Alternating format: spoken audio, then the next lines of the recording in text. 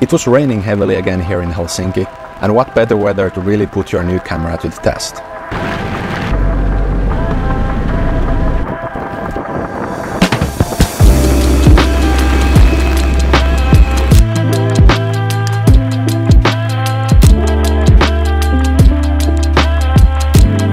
I finally got my hands on this new Fujifilm X100VI, and after just 1 week, I'm completely in love with it.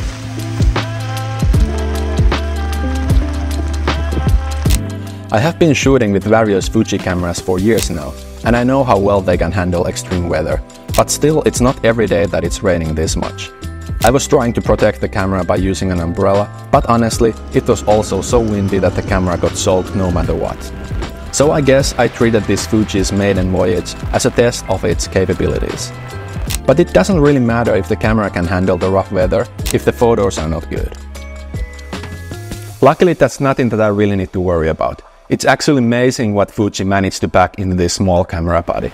It's basically Fujifilm X-T5, but shrinked into this small, compact viewfinder camera. Since I do a lot of nighttime photography, the added in-body image stabilization really is helpful, and most of these videos are also shot with the Fuji, and that stabilization helps a lot there as well. All of these photos were shot handheld.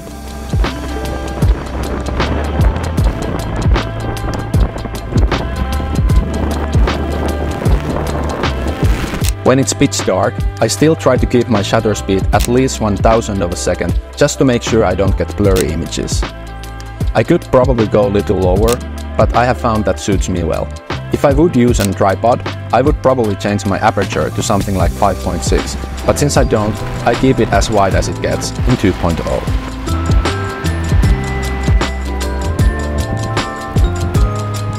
As much as I would have liked to stay up the whole night taking moody photos in the rain, it was getting quite cold out there since I was soaking wet. And above all that, I ran out of memory. So after deleting some of the shots I took earlier that day, I still managed to take these 2 photos and call it a day.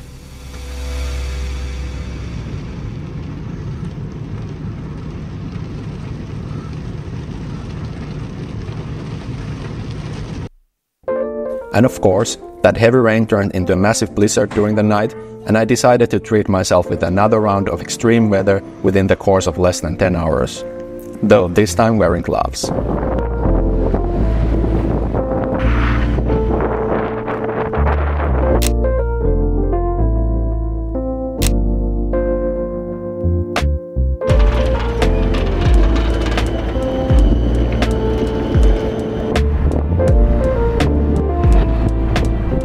I love how this camera handles photos like this. The fixed focal length of 23mm really shines when there is a lot of layers in the picture.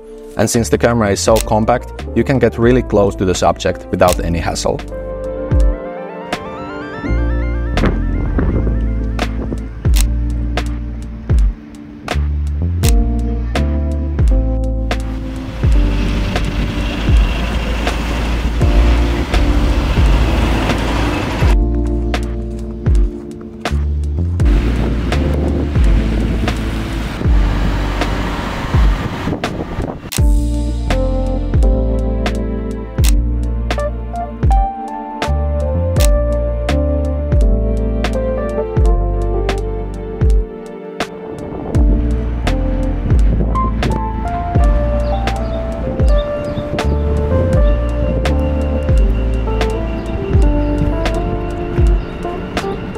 I like these photos a lot. The heavy snow gives an extra layer of goodness to them and somehow adds a lot of movement to the scene. Also, here's a pro tip. Use ND filters when shooting a snowy weather like this. When you use the ND filter, the sky won't be burnt so easily, and overall I think it just makes things so much easier. I mapped the built-in ND filter to this button right here, and I feel like it's working quite well like that.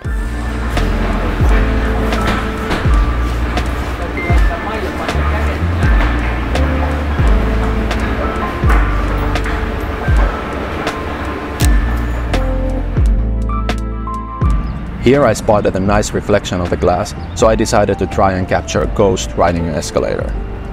This was the best result I got. I kinda like it.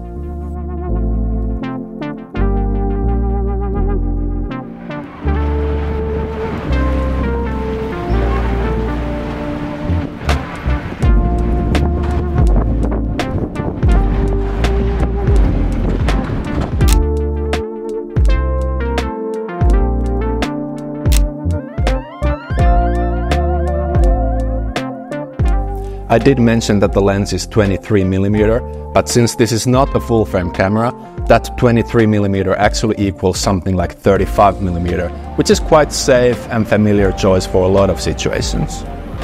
That said, I do think it's a little limiting for a lot of situations, so I wouldn't necessarily recommend this camera to someone's main camera, unless you are 100% positive that this quite wide focal length is your game.